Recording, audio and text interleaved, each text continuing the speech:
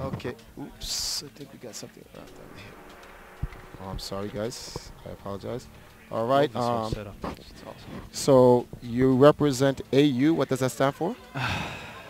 Well, actually, before we even start that, congratulations on your first Mortal Kombat tournament. Well, win here at Empirial Coliseum 1.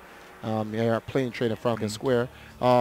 So what does AU stand for? Well, that's the thing. I completely forgot what AU stood for. I went to Evolution, and pretty much I was playing at Evo, and one of the guys that was under AU liked how I beat him. So he said, "Come to the hotel room. We're gonna have a stream."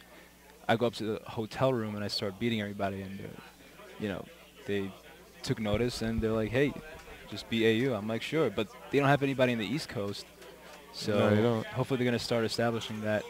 But I'm keeping in contact with them, so okay, that's good. Well, my first type of clan in a fighting game. Well, it's like a brand, so to speak. Yeah, AU, you got your player over here, Eric. Yeah. It's Warda. Warda, yeah. Warda. Eric Warda just won on the Imperial Coliseum 1.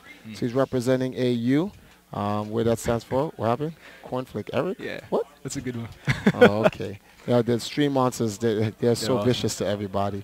But congratulations. East Coast. Oh, wow. East Coast is the free coast. Well, no, we have. There's a lot of great players over here. We just have too much ego, I think.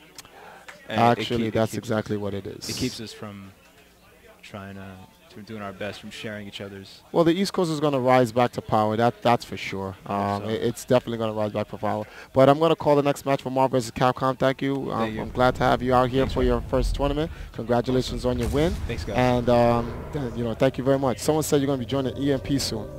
Oh yeah. Let's see.